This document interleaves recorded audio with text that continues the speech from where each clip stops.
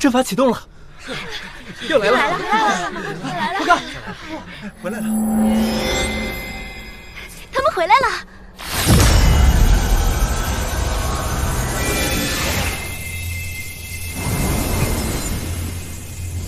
欢迎师兄师姐回来！这次收获怎么样？终于回来了，有没有发现什么厉害的宝贝啊？给我们讲讲。不错，经历了域外战场这番磨练，你们3人的修为都有了很大提高。唉，可惜回来的太少了。长老，马良师弟还在后面，当时情况危急，他让我们3人先回，自己随后便到。马良师弟也是幸存者？马良他没死。胡闹！难道你还盼望马良死了不成？你师父就是这么教你的？师妹放心，马良师弟在域外空间多年，性情已然不是之前。此时的他，绝对不会继续纠缠师妹的。哼，怕什么？若他再敢纠缠你，有我呢。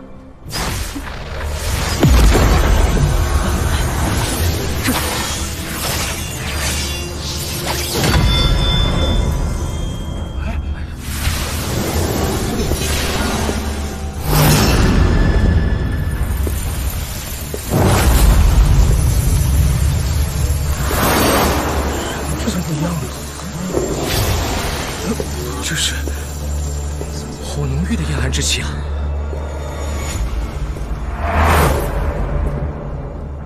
这种气势，这是马良。弟子马良，参见霍长老。回来就好，一起走吧。弟子还有要事，就不回了。待处理完琐事后，自会回去。这是弟子这50年所收集之物，法宝已经全毁，只有这些材料剩下。这小子从里透露着冰冷寒气，还是上报给店主定路回家。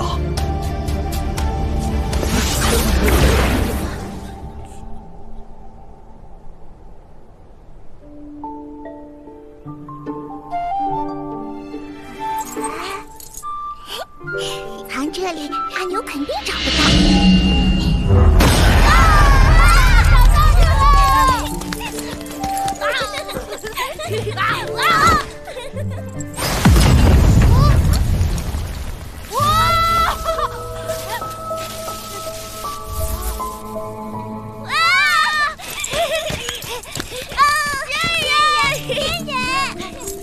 我娘说过，要不是有仙人们封印咱们火神国的火山，他们早就爆发了。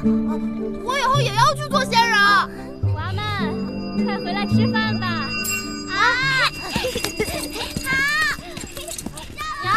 娘，我看到仙人了。是吗？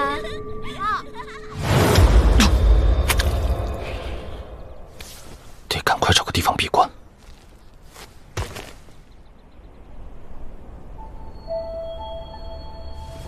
还好撑到此处，先探查一番这具身体吧。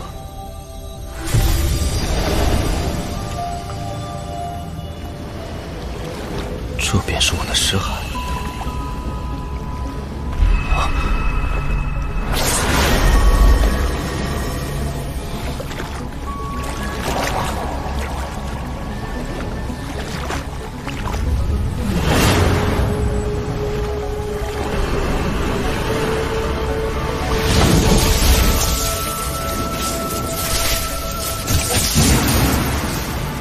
这红色闪电，定是那丝基石。它可以硬扛法则逃遁出来，威力不容小觑。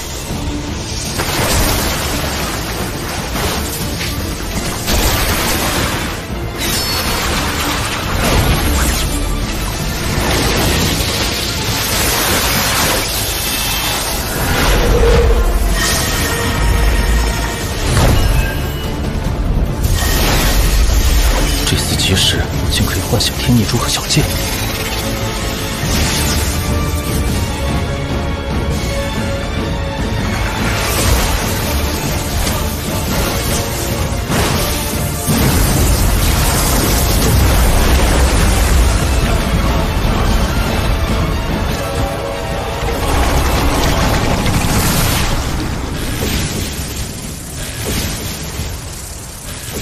将来这几世壮大到如这石海般大，恐怕戒律法则在我面前也会黯然失色。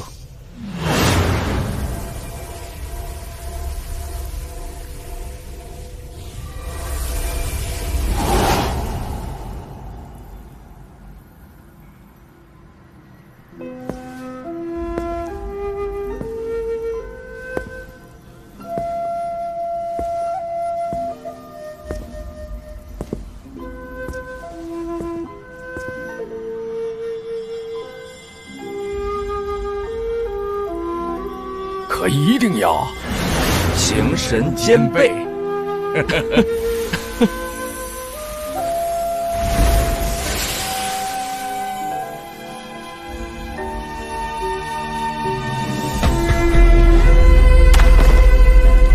爹娘，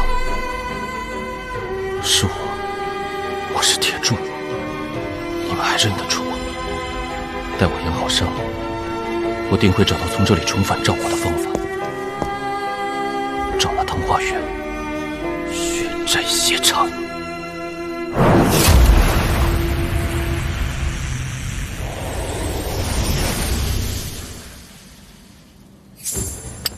隔阳学号的储物袋中还剩下块精铁，品质上乘。我不会炼器，更不会制作剑胚，也只好如此了。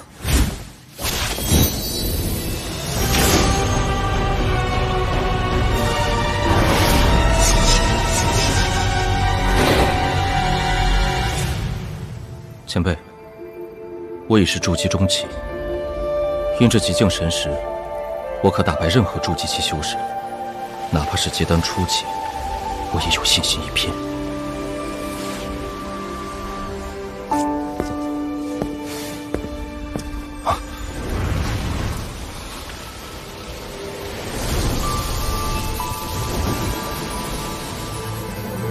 好强的木属性灵气波动！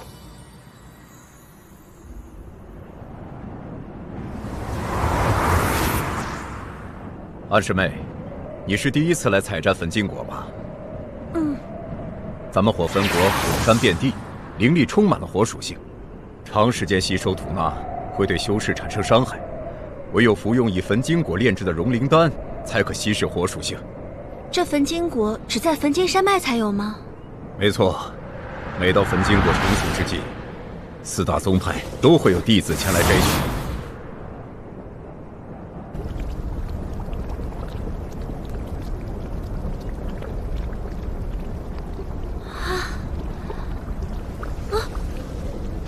那其他3个门派早就进去采摘了，怎么就咱们这座迟迟没有动静？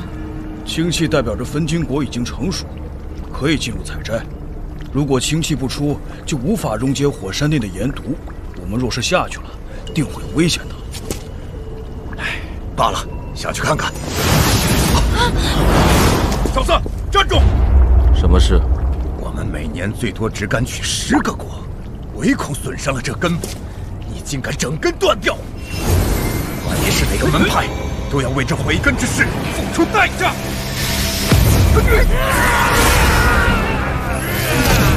死！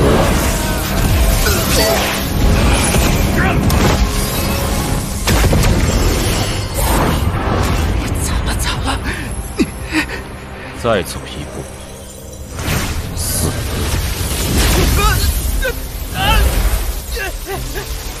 魂的气息！都是手下留情，手下留情啊！在下是4级修真国天罡宗弟子许立国，刚才都有得罪，道友有话好说，万万不可冲动。魂的强大，修仙者根本没有抵抗之力。幽魂若进入外面的生灵空间，将被称为魔头。魔头，有意思。你要干嘛？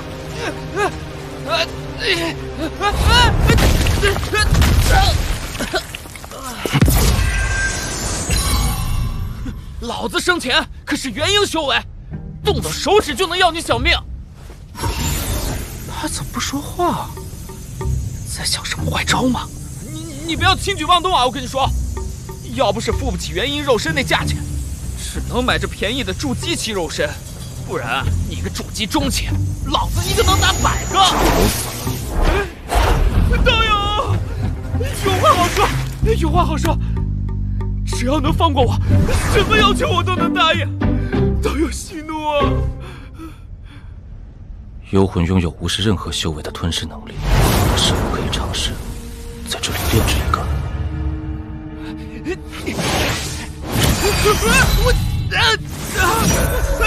若我在这里有一定数量的幽魂，那么寻藤花园报仇会变得非常容易。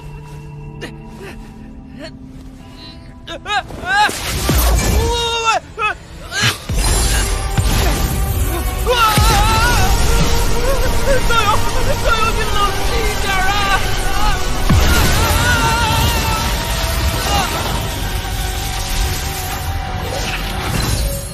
总算将原本神识强行抹掉了，还真是元婴期高手。你是谁啊？我又是谁？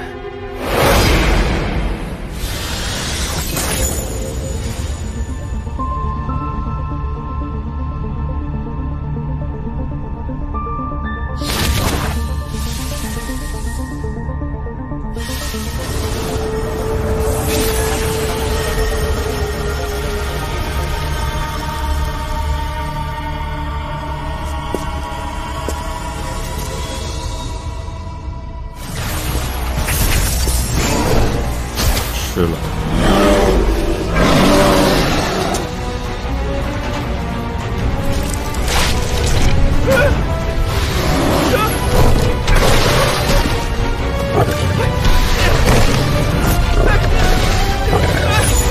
放我出去啊！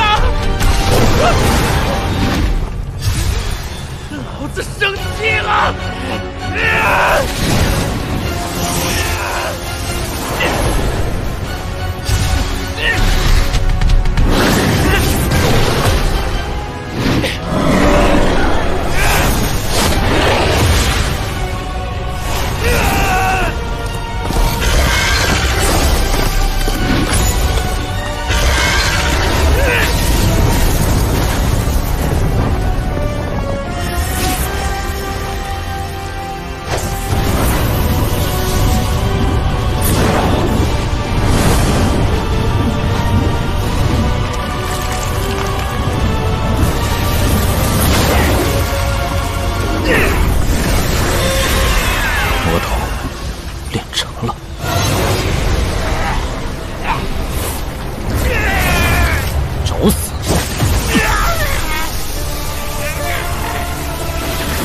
禁止，没有我的召唤，不得出来。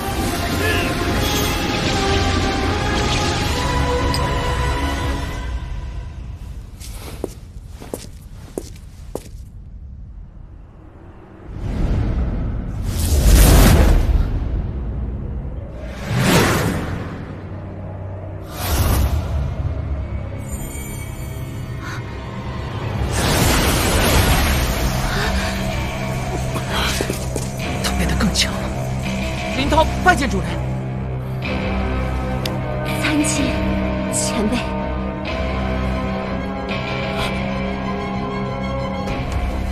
主人，您3日前吩咐的物品，我为您取来了。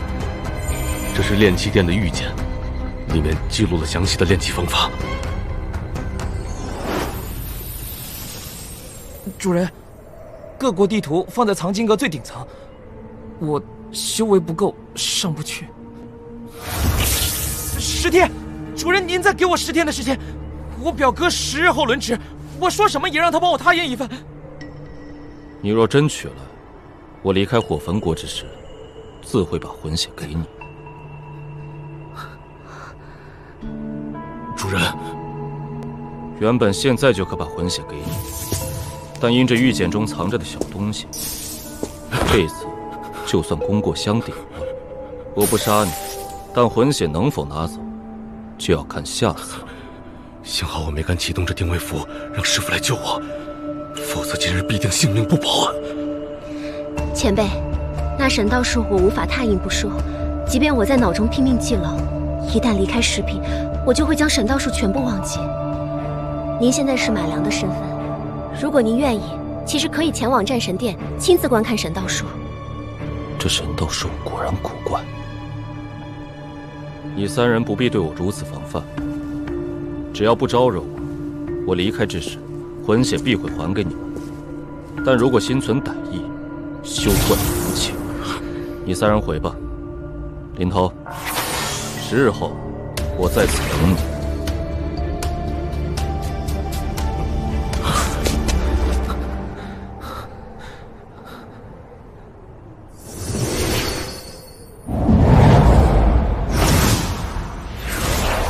这战神殿去不得。先不论这3人是否有阴谋，若我夺舍一时暴露，恐引灾祸。小友，将本宫徒孙的魂血还来，可好？